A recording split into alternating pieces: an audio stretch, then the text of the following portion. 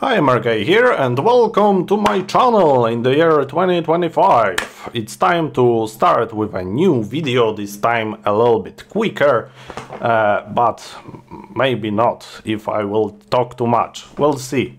I I don't suspect it will be too long, but let's get started then.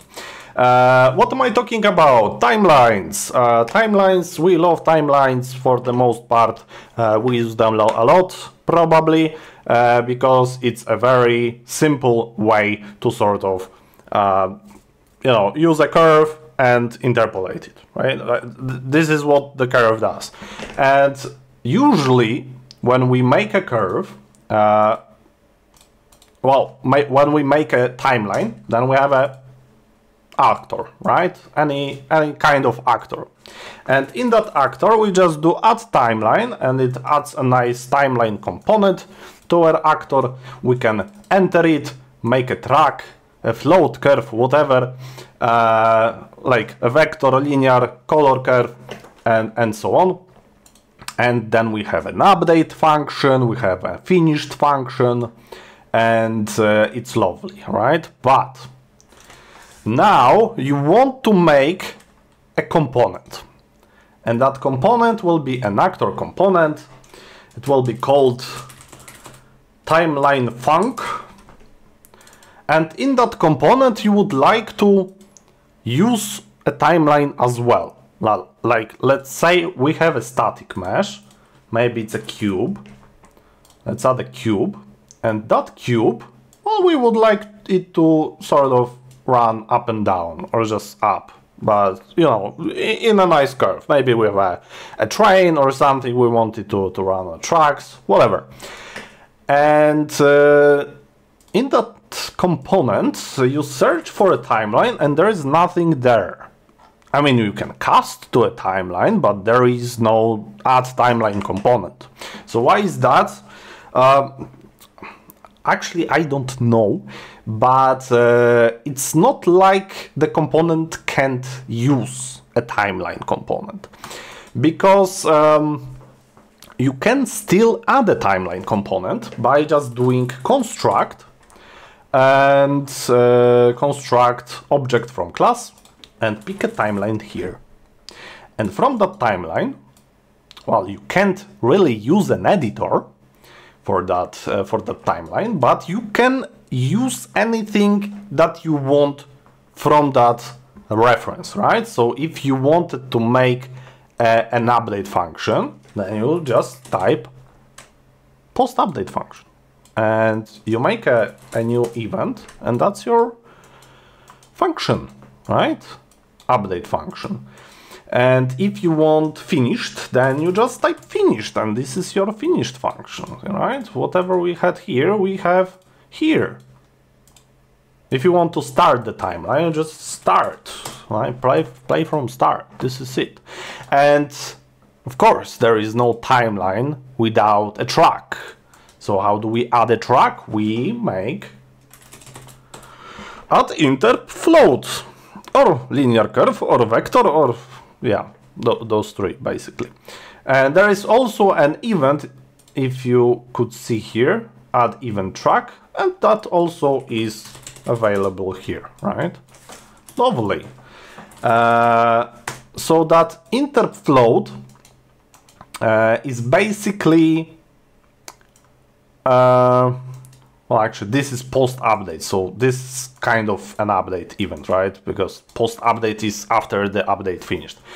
So that would be your update event, and in that you have a float curve, which is an object reference, but you can, search through curve assets and pick whatever you want. I think that the float curve asset is just, from 0 to 1, and it's automatically key interpolated, so it's nice and easy.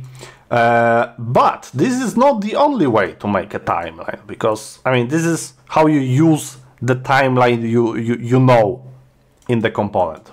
But what is actually a timeline? The timeline is an event and a curve.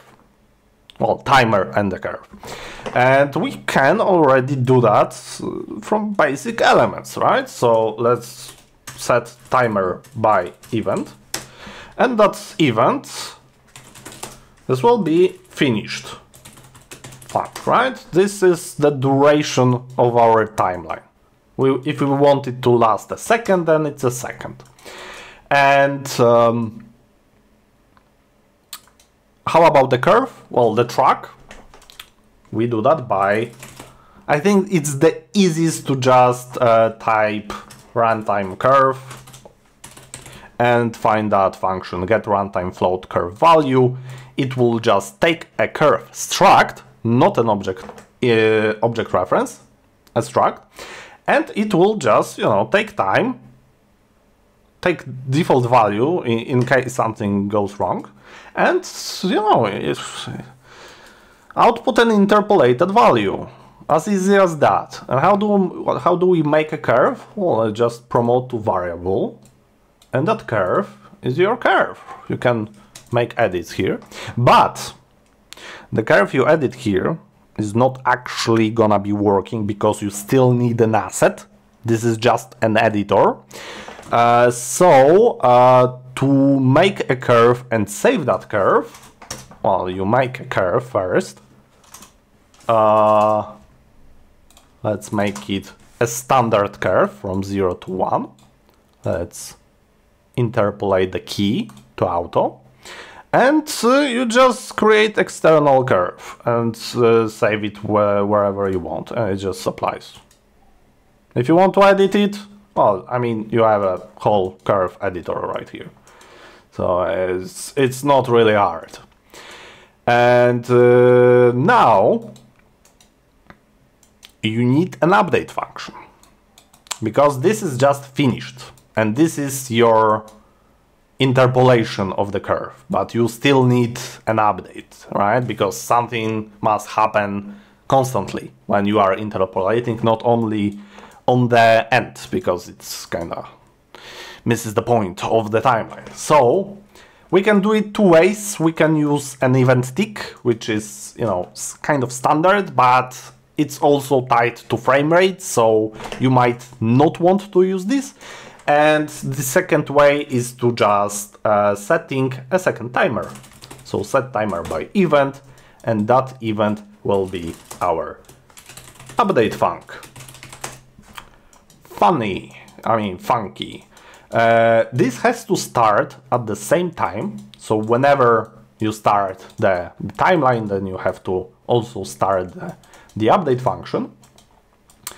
And yeah, on that update, you just use this value and do whatever you want. So we have to kind of think about what we want to do. And maybe for our timeline function, let's just do something very simple. We want that cube to move up and then stop, right? So on begin play, let's just get that cube, get owner. Actually, get owner is pure, so without exec. And let's save it. This will be our owner. And our owner has some kind of location, right? So get actor location. And let's save it as well. Lovely. And after we do that, I mean, for testing purposes, let's just on begin play run our timeline as well. Kind of Irish from me, ale I suddenly started speaking Polish. Yes, this is a new year and new focus, which is not very good, as you can see. So we have an owner, we have owner location, locatino, wait, location. Kinda locatino is always kind of fun to say, but let's do it properly. And on update function, we want to get that owner, set actor location, and the actor location will be sort of a lerp, right? So lerp of two vectors, the alpha is the value from our curve, interpolated value from curve. The first A is just owner location, and B is if you are moving up, then it's just z plus 200. This is our endpoint. Wherever that cube is, it will just move it up by 200. And this is our update function. Yeah, lovely. Also, we forgot to input time. The time is, of course, elapsed time from that first timer, right? So however long it lasts, then it's our time in that curve. On finished, well, we don't really want to do anything on finished. We just want to, you know, basically stop this timer, I guess. So let's clear and invalidate this timer whenever the timer finishes.